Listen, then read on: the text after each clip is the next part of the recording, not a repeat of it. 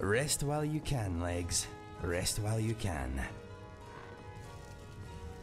What is on your mind?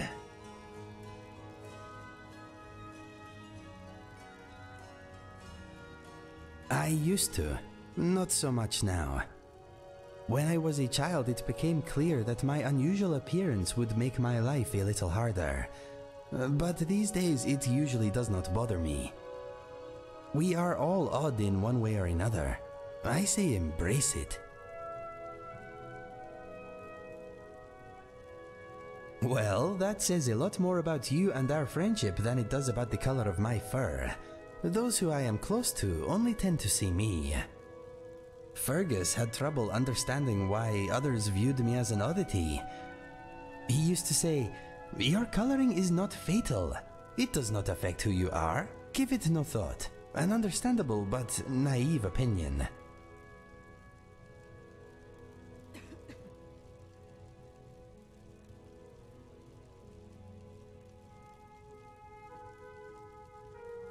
As I am sure you know, how someone appears can largely determine how they are treated by other people.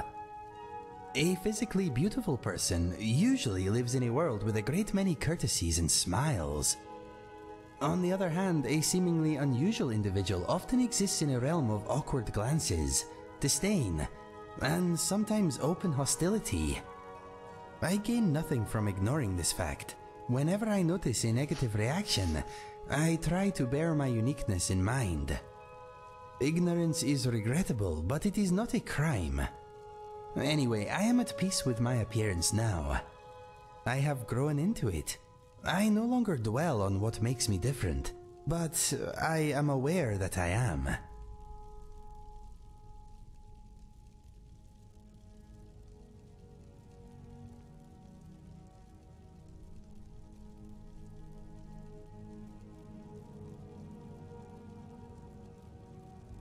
I am glad it is so. I like you just the way you are.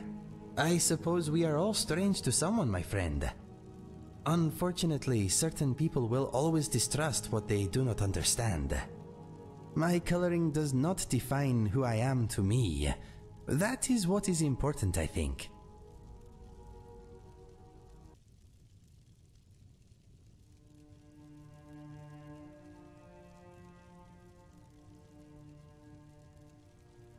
Hey, okay, dragon lover, whatever you say.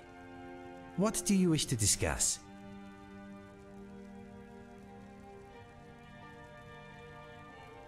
That is quite a lengthy tale. Are you sure you want to hear it? It happened not long after I got my scars. I stopped off in Windhelm on my way to Riften. I arrived weary, bloody, and fragrant.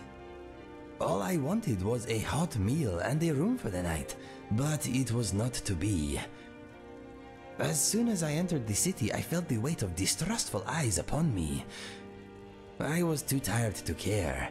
I made my way to Candlehearth Hall and tried to purchase a room. I was told in no uncertain terms that I was not welcome and that I should seek shelter elsewhere. While I was explaining that I had gold and would cause no trouble, I noticed 3 brawny men watching me with interest. I turned from the innkeep and faced the men. "You fellows see something strange?" I asked. "No, friend," replied the nearest. "We see a man who needs a bed and a bath, but we fear you won't find them here. If you have coin, maybe we can help you."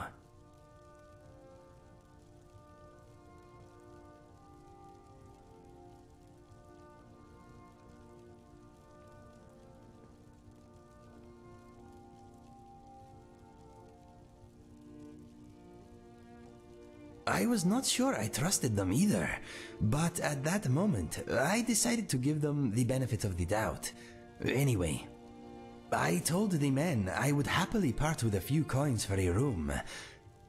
They said they were brothers, and for 15 septims, I would be a guest in their home that night.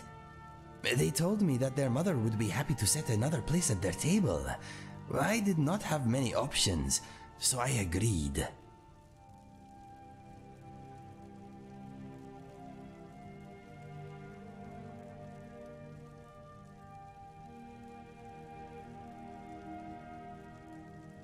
man took me to a deserted alleyway and motioned for me to stop.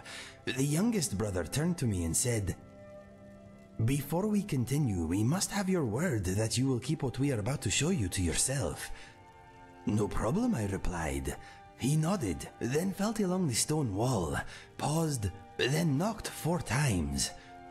There was a grinding noise, and a large section slid back to reveal a torchlit passageway. "Who are you people?" I asked as we entered the gap in the wall.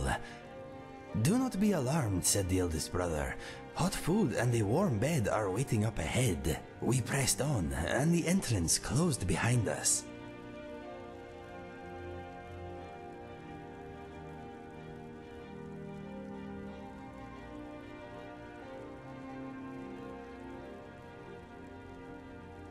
It was relatively warm. Water dripped from the stony ceiling, and I could smell magic in the air. We soon came to a heavy wooden door. The youngest brother stepped forward and again knocked 4 times. I heard a key turn on the other side. A grunt, the door opened, and I was face to face with the oldest woman I have ever seen. "We have a guest, dear mother," said the eldest brother. "Well, come in then. Table set, go wash your hands. You weren't followed, were you?" "No, no," he replied, pushing past her. "Come in, friend. You're safe, and soon you'll be fed." I stepped inside. I was in a huge stone room full of all manner of useless junk and trinkets. There were no windows and it was very dim, but I could make out a row of beds against the far wall near a large open fire. The old woman looked up at me. "Got money?" She held out a gnarled hand. "Of course," I said, handing it over. "Thank you for letting me rest here. What is your name?" "Everyone just calls me Mother," she said. "You can do the same if you like. Makes no difference to me." She motioned for me to sit at a long table where the other men were already eating greedily. I sat and tucked in. There was soup and roast beef and vegetables, and I ate until I thought I was going to rupture. When we were done, I was taken to a corner sectioned off by hanging furs. Inside, there was a steaming bath. I sank into it, felt my poor muscles relax, and shut my eyes. I drifted off.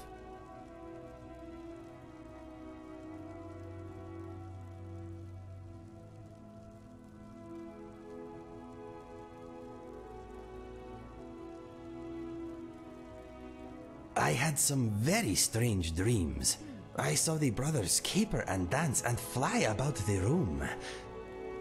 I saw Fergus in a pool of blood staring up at me, mouthing the words, "Run, Inigo, run!" I saw a vast glass cage with a rough and scored ceiling. I saw many things I have now forgotten. When I awoke, the room was spinning and bleary. I heard the deep, muffled voices. Then I saw what was next to me, and my heart froze.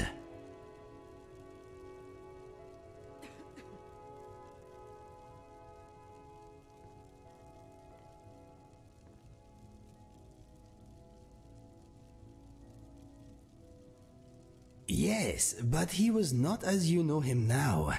At least, he did not appear that way to me. Anyway, what I saw was the king of dragonflies, the largest dragonfly imaginable. He was in a massive jar to my left, and he was spinning about in a frenzy. That is when I realized I was in a jar of my own. I tried to call out for help, but no words came.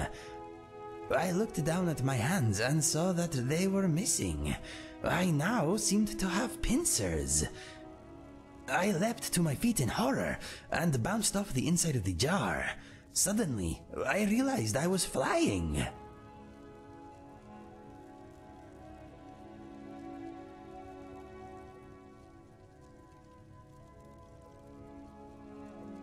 I buzzed about for a bit, trying to get used to my new wings. After a while, I had things under control. I realized that the handsome dragonfly in the jar next to mine was not so large after all. I had been made small, like him. I also saw that we were not alone. A number of other jars were in a row to my left, each holding an insect. There were butterflies and glow bugs, and moths too. My vision was blurred by the jar, but I could still make out 4 enormous figures at the far end of the now seemingly cavernous room. One of them pointed in my direction and laughed. The sound was booming and very scary. The individual approached, and I saw it was Mother. I heard a noise from my right, looked over, and saw that my dragonfly neighbor had fallen down dead with fright.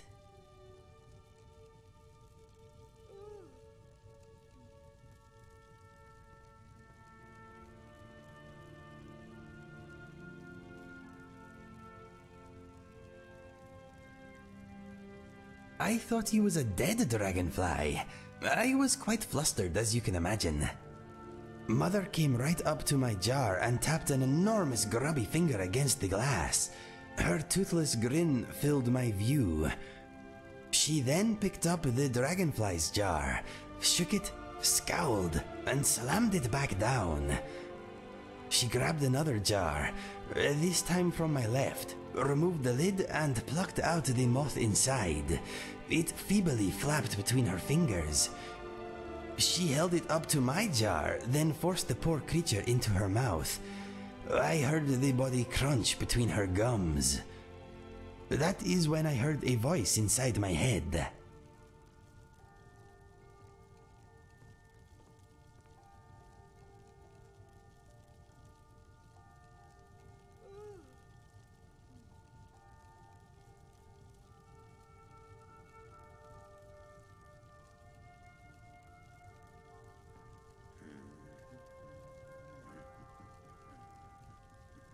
It was well spoken and calm. It was the voice of a scholar giving a lesson to a dim child. It said, "Pay attention. Go still and she will not eat you." Mother swallowed the moth and picked up my jar again. I let myself go limp and lay motionless. I seemed to be missing my eyelids, so I was forced to watch as she first uncapped my jar, then reached inside. Her gigantic hand paused before it reached me, then withdrew. "Stay still," said the voice in my head. It was hard, but I managed. Mother held my jar up and studied me. She shook me, then studied me again. "Passed out," she said with a voice like an avalanche. "Scared him senseless." She put my jar down and turned away. "You'll have to get me more. I need to eat tonight." Another huge figure came into view. It was the eldest brother. "Mother," he said, "why do you have to frighten them so?" "Because they taste better squirming and fearful. You know that." Her son sighed, woke his brothers, and left.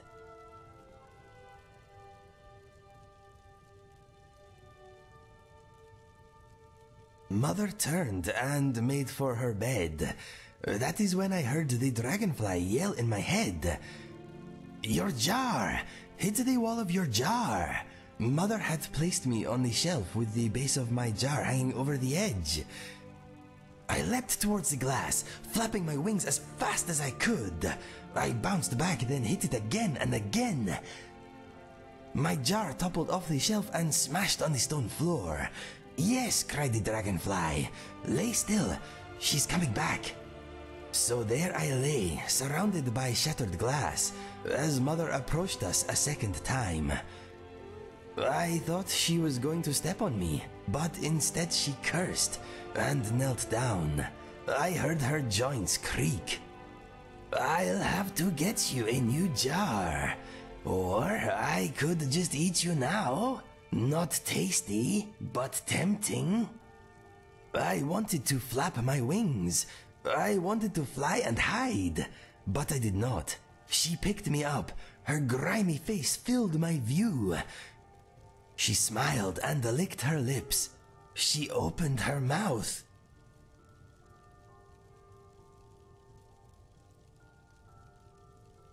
As her mouth drew nearer, I started to flap my wings. I could not help it. I wanted to escape. Alas, she was too strong and I was too small. Suddenly, there was a bonk noise, and Mother's jaw went slack.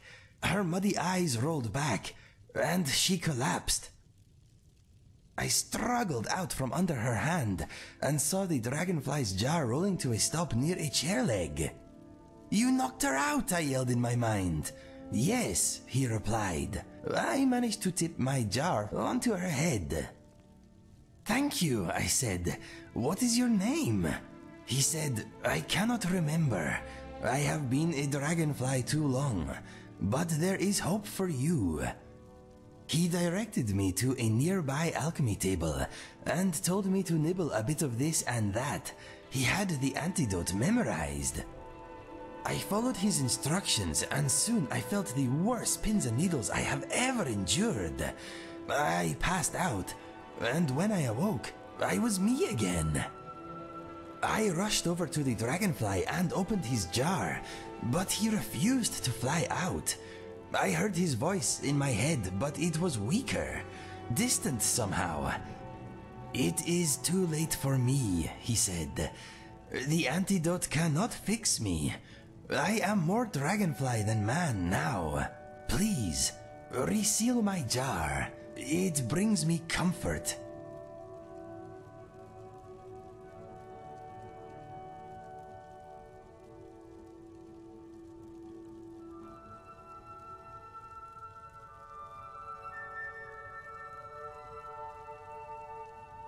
His fall to the floor was interrupted by the witch's head. Mine was not. Also, his jar is far sturdier than any other I have seen. I have often wondered if it is enchanted. Anyway, I did as I was asked, then placed him on a chair while I retrieved my clothes. I then went to the long table where I had eaten. "The soup," said the insect I would later come to think of as Mr. Dragonfly. I turned and smiled at him. We were having the same idea. I carried the soup pot to where Mother lay, opened her mouth and splashed some inside. "It will take time. Free the others and leave," said Mr. Dragonfly. "Why can I only hear you inside my head?" I asked. He told me that the other insects had been there far longer than him, and they had forgotten how to communicate with words long ago. I listened closely to a nearby butterfly. I could hear a faint weeping inside my head, nothing more.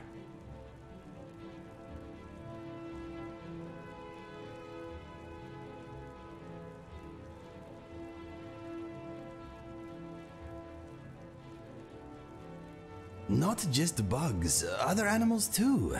Usually I do not hear very much that is understandable, but sometimes I get lucky. Mr. Dragonfly is the most eloquent by far. Anyway, I opened all the jars, then turned to leave, and saw a fat moth with grey wings lumbering out of a pile of dirty clothes where Mother had been. I scooped her up, sealed her in a jar, then hid her at the back of an ingredients cupboard. I could hear her hissing at me in my mind. I turned to Mr. Dragonfly. "Do you want to come with me?" I asked. "Yes, please," he replied. "Let us go." I grabbed his jar, unlocked the door and opened it. I found myself face to face with the brothers.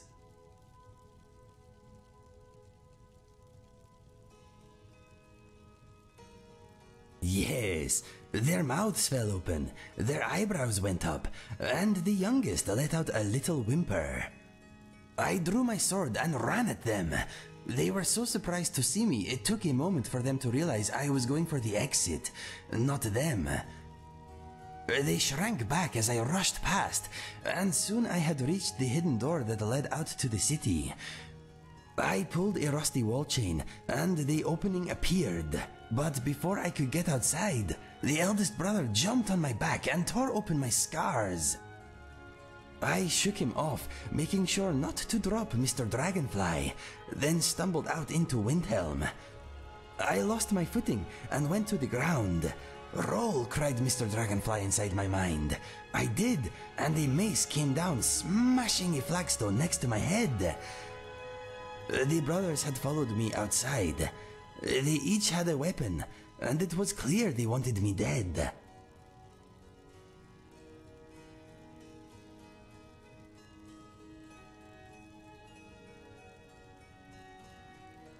I regained my feet and brandished my sword at them. Back, I yelled. I will let you live if you walk away. Mother wouldn't turn you back, said the middle brother. What did you do to her? I cured her of her ugliness and put her somewhere safe, I replied. Townsfolk stopped to see what was happening. We were attracting a crowd. I turned to the onlookers and said, "These men held me against my will. Call the guard." My words were met with stony avidity. Then someone threw a bottle at me. The eldest brother shouted, "This filthy Khajiit broke into our home. He was looking for skooma money, no doubt." The crowd was getting nasty, and as another bottle smashed near my feet, I saw two guards at the back of the group turn and walk away. "Run," said Mr. Dragonfly inside my head. He did not have to tell me twice.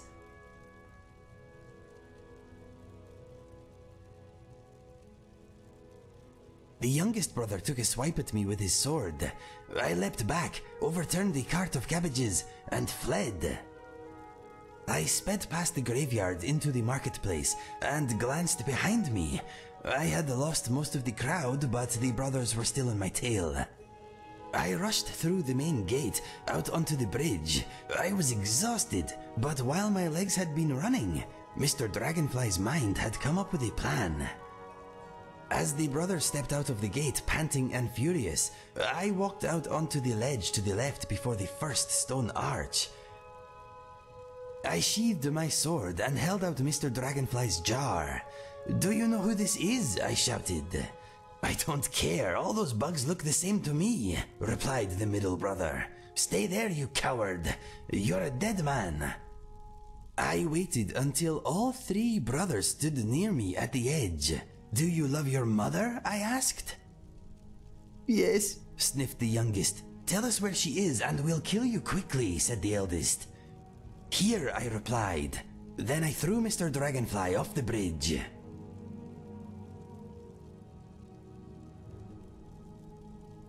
The brothers all yelled, "No!" and threw themselves over the edge, trying in vain to catch the jar.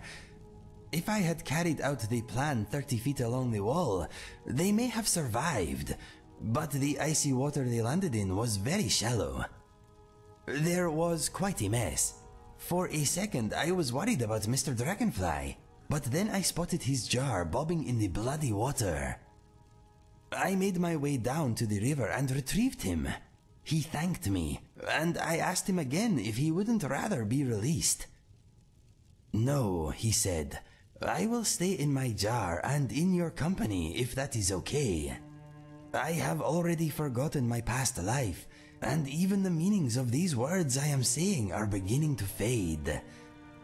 I told him he could stay with me for as long as he wished, then asked what I should call him. "Mother scratched my initials on the lid of my jar," he said. "I no longer know what they mean." "They seem to say Mr. D," I replied. "Do you mind if I call you Mr. Dragonfly?" He said that was fine. He then said that I would no doubt lose the ability to hear him soon, but so far that has not been the case. Ever since my transformation, I have been able to randomly pick up his thoughts. I can also sometimes understand horses, fleas, and dogs too. Their thoughts are alien and often do not contain words as we know them, but I can usually decipher the overall gist. Mr. Dragonfly's fear about losing his words has also not come to pass. I think our little conversations are good for his mind. Anyway, that is how Mr. Dragonfly and I met. It was a long story. I hope I did not bore you.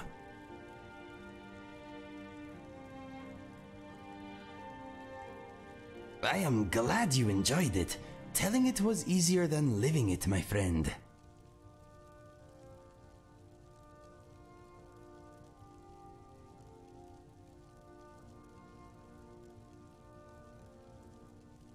All things considered, I am doing well. How is everything with you?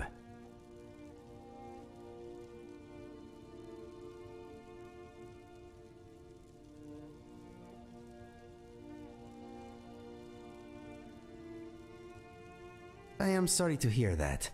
Do you want to talk about it?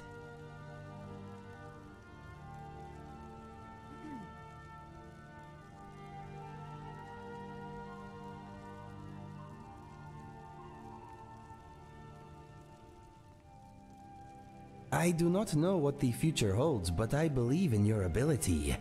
If anyone can succeed, it is you.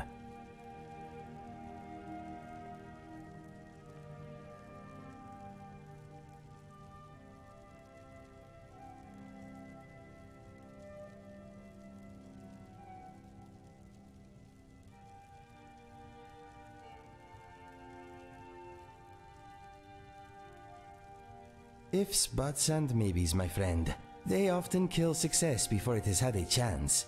Fail or win, none of your doubts will matter in the long run. All you can do is try. As long as you do that, there is hope.